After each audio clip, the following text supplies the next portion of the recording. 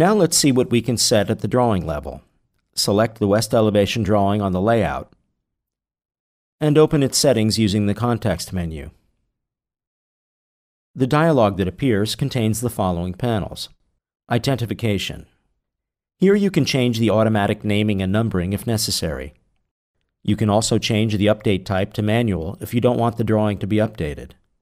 This way you can freeze a certain state of the drawing's content while you work on the model. Size and appearance. Here you can set the scale and aspect ratio as well as the anchor point. You can also choose a pen set and colors that will set the printing plotting style. Change to black and white in the colors list to overwrite color settings. This way all lines will be printed in black, keeping the pen weight of the original pen set. Frame. The drawing has a boundary that can be any shape.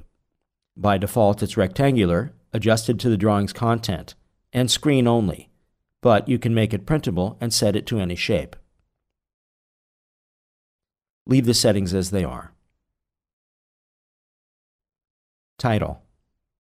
You can assign different title blocks to display the drawing-related information automatically, like scale, name, ID, etc.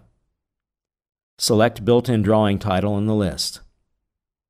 The parameters appear in the list, so you can customize them if needed.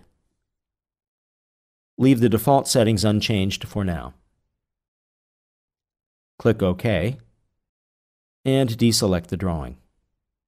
Please note that the appearance of the drawing has changed to black and white, and the title now appears at the bottom.